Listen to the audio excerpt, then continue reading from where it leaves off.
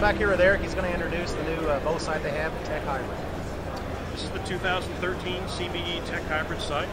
What makes this sight really cool is it, essentially people always ask, hey, should I shoot a movable pin sight? Should I shoot a fixed pin sight? Well, this is both.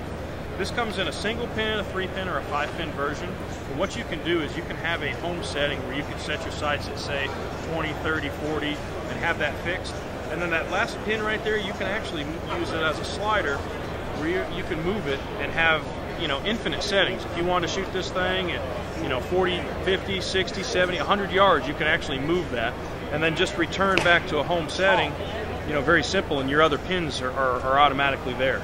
So what that allows you to do is take a sight where, let's say you're eastern whitetail hunting and you're hunting a tree stand and your furthest shot's going to be 30, 40 yards. You don't have to worry about it. You set these pins, that's how you have them. Let's just say you want to go out with your buddies and you want to shoot long distance, and you're like, well, hey, I don't have a pin for that. You could actually sight this in to shoot as far as you want to shoot.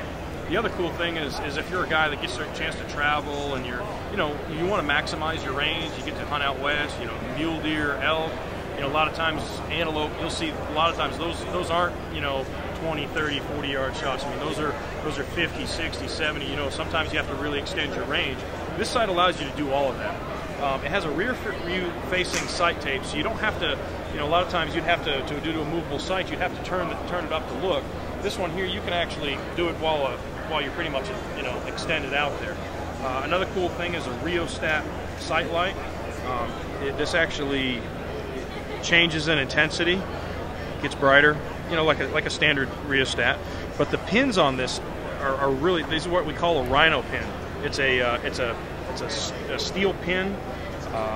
They're perpendicular. They're super tough. So the fiber's protected. Just a really tough sight. And this does have third axis in the level. That's standard. You can adjust your third axis right there. So from a versatility standpoint, this thing is it just can't be beat. The only thing that would limit you, you could shoot as far as basically your setup and your peep height would basically allow. So just a really versatile, great all-around sight. Product that we're super excited about. We put a lot of work into this, and this is going to be a great product for 2013. All right, good deal. Check out the new Tek sight.